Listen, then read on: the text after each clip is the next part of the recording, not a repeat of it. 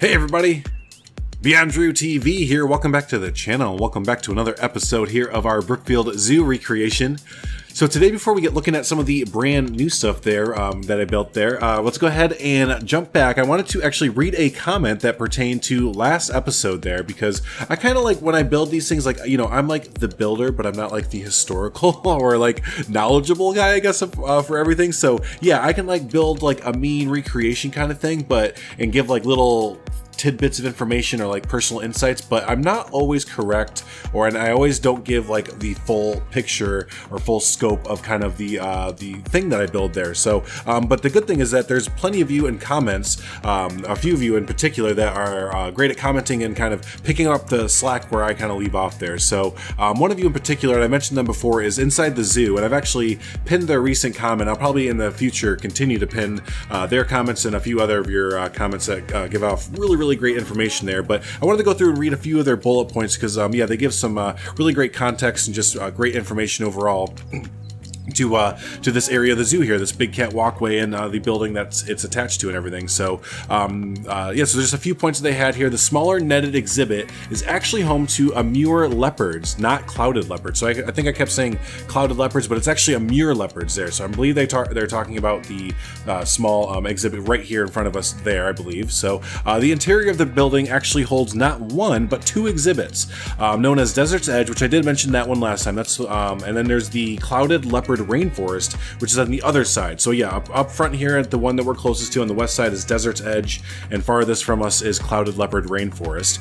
Desert's Edge has meerkats, porcupines, mole rats, ocelots, and bat-eared foxes. The clouded leopard rainforest has the namesake clouded leopard, plus binturongs and fishing cats, as well as a few herps. So yeah, so there you go. So there's actually two exhibits on the inside of that building there, which again, we almost did the interior for that building because it's not too much, but yeah, we're saving for different interiors there. So you are correct. The two lions that are in there are brothers. They're both brothers. They're 2 years old, and they arrived from the Utah's Hogle Zoo in March. And that's why I remember it so specifically, because ever since all the craziness has been going on this year, I remember that the Brookfield Zoo has kind of been ramping up their YouTube channel a lot.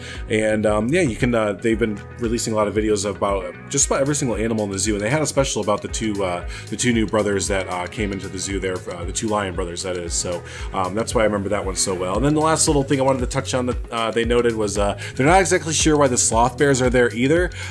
They basically Inside the Zoo has the same guess as me, is that when the bear grottos were dismantled, they didn't really have anywhere to put the sloth bears, so they stuck them over here because there is a Great Bear Wilderness exhibit in the zoo that has like bears and stuff, but it's more of a northwestern theme. We're gonna get Northwest United States, that is, theme. We're gonna get to that section of the zoo in just a little bit. But yeah, the great what are they called? The sloth bears. I almost call them the great sloth bears. The sloth bears are from India, so they wouldn't really fit into that theme over there. So that's probably why they just kind of stuck them over in this area here, kind of thing. So there is that. So with all that out of the way, again, big thanks to not only Inside the Zoo, which again, if you want to see their whole comment, there's a few more points they've made.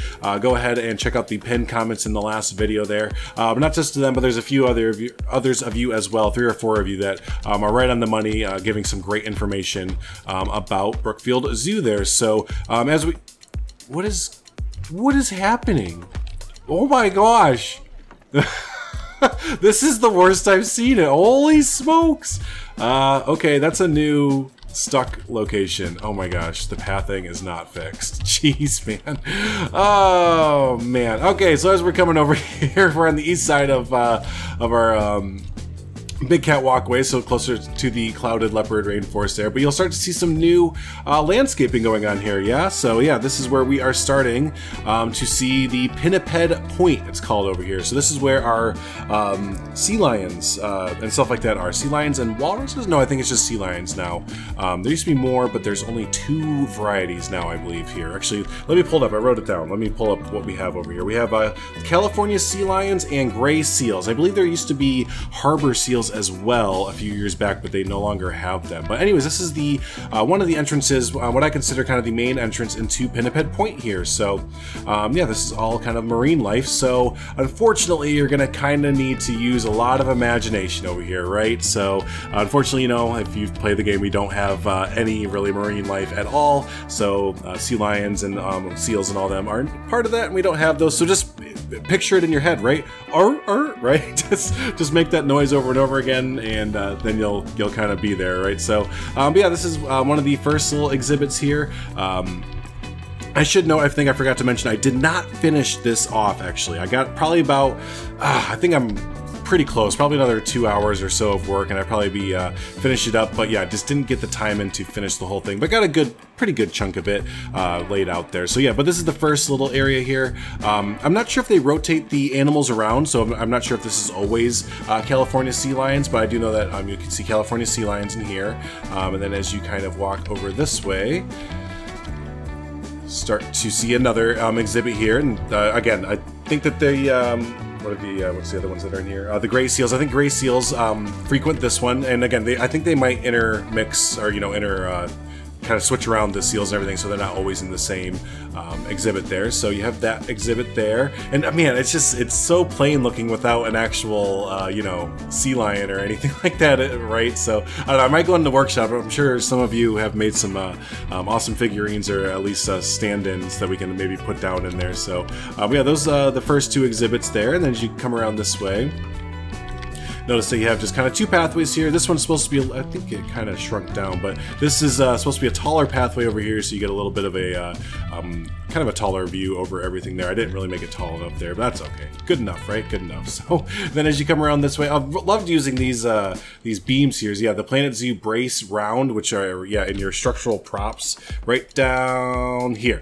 It was me personally, but I just kind of always passed up on these guys, and they're recolorable, which is amazing. But yeah, they just fit into this, they're trying to get this kind of, I think, just seaside port kind of feel as we go around here. So, but there is that, yeah, and then we kind of go around here, and this is the section where I really kind of, the building day took a turn, because as you can see, up until this point we were using regular paths, and then right here it turns, and that's because I actually got rid of using paths altogether.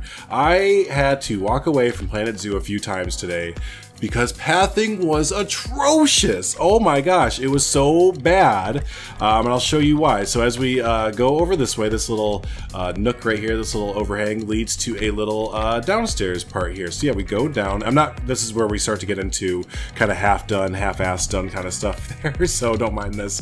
But yeah, you go down here and you see we're using regular path into a pretty nice, oh, I got a low bridge, pretty nice little, still under construction viewing plaza, viewing area here, underwater viewing area. So yeah, built this out and everything, and then yeah, when I came up, oh my gosh, there's a tree there too. You can definitely tell where I kind of stopped building, right?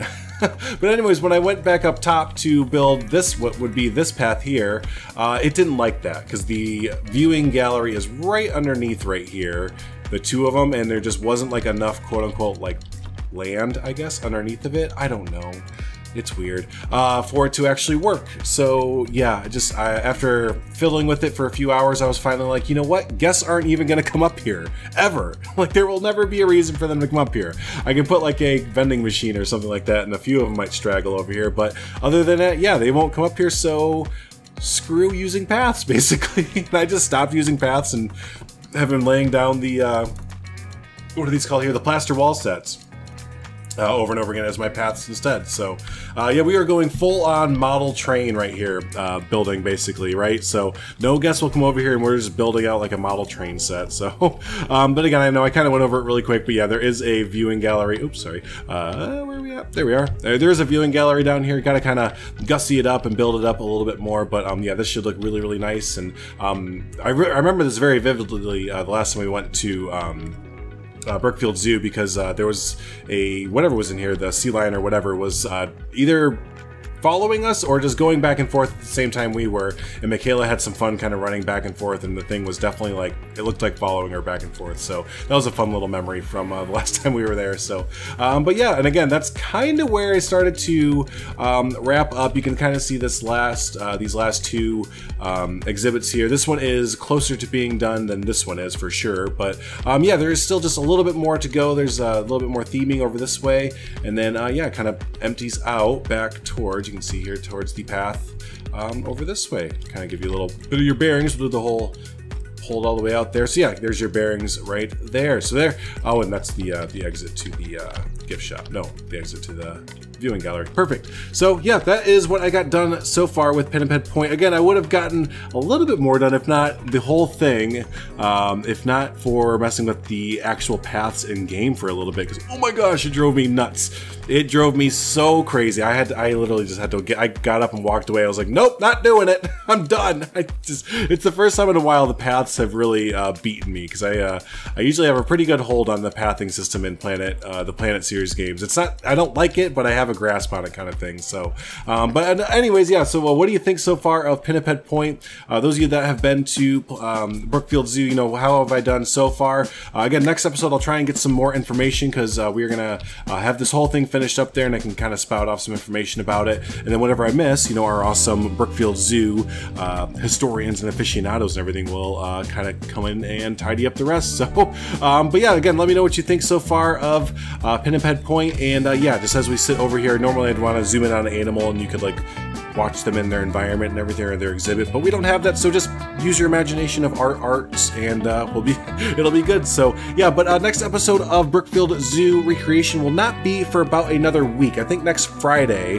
this should be coming out. Yeah, this is coming out on Friday. So yeah, next Friday should be the next episode of this, and hopefully we'll have, again, the rest of Pinniped Point done, and hopefully starting the next area, which is a giant dolphin exhibit. Basically, it's a giant dolphin building, so that's going to be really, really cool. It's going to change the landscape of Brookfield Zoo Recreation a lot there. So, but yeah, hopefully y'all will catch more episodes next week, and in between them, we're going to be looking at Thornton Hills Zoo. Got the file back from Mr. Carlos G there, 72, and he has done a crazy good job in Thornton Hills Zoo. So, if you are not a watcher of Thornton Hills Zoo, but you are a watcher of Brookfield Zoo, consider watching some of those episodes next week when they come out, because he has just, wow, it's a zoo. I don't know, it's a zoo. So, but anyways, all right, I'm gonna get out of here. Thanks so much for watching, everyone. If this is your first time hanging out and you've held on this long through my ramblings, go ahead and hit that subscribe button, stay up to date with all the videos. Also hit the like button, helps out the channel, helps out the video. So hey, thanks so much, everyone. Until the next episode of Brookfield Zoo,